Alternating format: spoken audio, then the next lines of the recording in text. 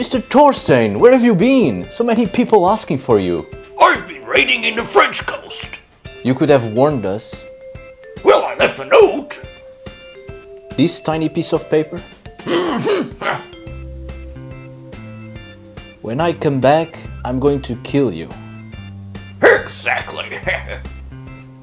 Oh yes, I like to make threats disappear for an undetermined amount of time and then leave people in fear and dread, wondering when death will come to their doorstep.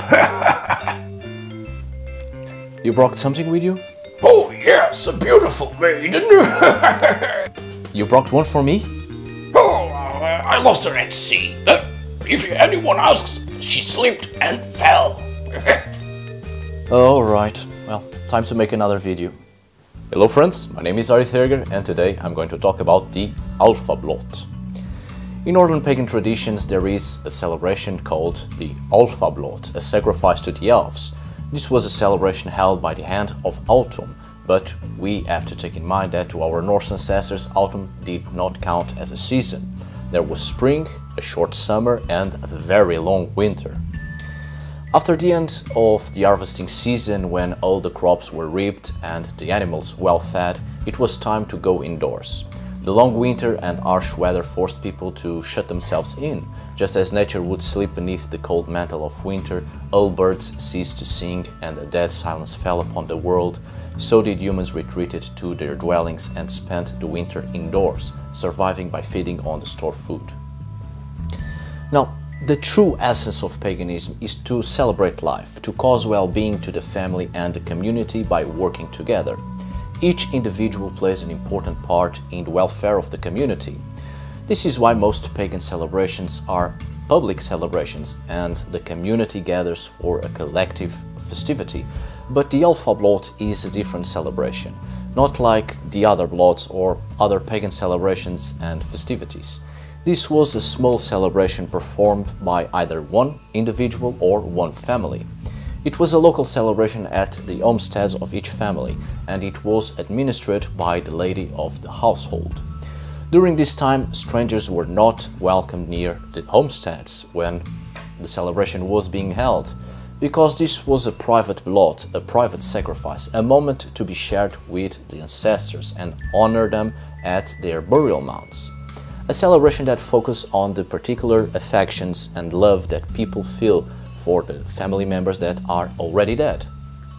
This celebration is not only to honor the ancestors, but also all kinds of other spirits, such as the elves and the landveithir, spirits of the land.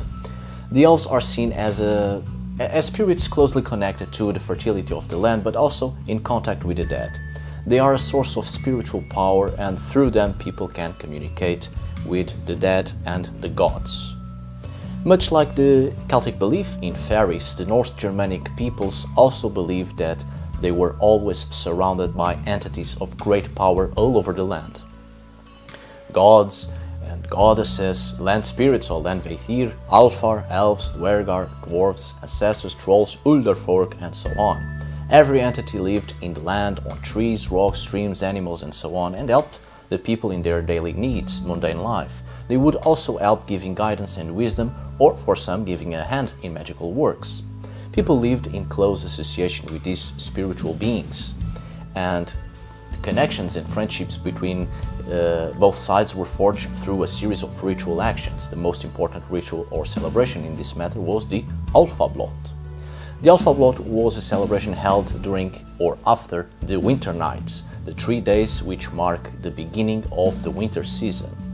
The aim of this celebration or sacrifice was to help the participants connecting with the local spirits surrounding their farmstead and to begin to establish the relationship of mutual trust, respect and support with them.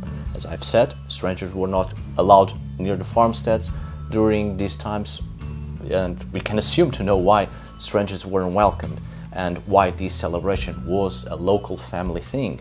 Because those that did not belong to the family and had no close connection with the deceased members of the family couldn't possibly have any link to the feelings shared by each family member towards their own ancestors. Strangers should be at their own homes with their own families. This was the main rule. To the Norse, their property wasn't just their home and farm, but also the place where they would bury their dead. The family's grave mound was built within the property, the same concept of a sepulchre. It was believed that the spirits of the dead occasionally wandered near their burial mounds. So, during the Alfablot, the celebration was also held near or on top of the burial mound. It was important to maintain the bonds of love and friendship with the deceased members of the family, because the living ones would someday join them.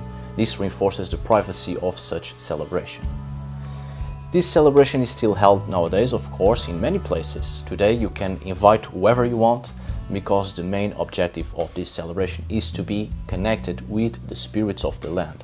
For instance, in Iceland, people still honor the local spirits of the place where they live and ask them if they can build their own home in the area, because the human presence may not be welcome at such places by the local spirits of the land. Alright friends, thank you so much for watching, and as you already know, you can contact me. Just go down below in the description and you will find all the links to my social media. Thank you so much for watching, see you on the next video, and of course, tack för idag!